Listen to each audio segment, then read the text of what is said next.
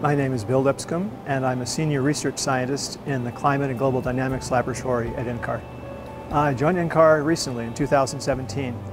Before that, I was a scientist at Los Alamos National Lab, where I worked a lot with NCAR people for many years. My research here is mostly on land ice, specifically the Greenland and Antarctic ice sheets, and how they interact with the climate and could change in the future. Well, I'll be talking about ice sheets and sea level. So specifically, how it is that the Greenland and Antarctic ice sheets are losing mass and are likely to continue to lose mass and raise sea level all over the world. Well, there's hundreds of millions of people around the world who live very close to sea level, whose lives would be disrupted if sea level keeps going up. And we know sea level's rising, but we don't know how much and how fast in the future. And the more we can inform people about how fast sea level's going to rise and what they can expect, the better they can make good decisions and plan.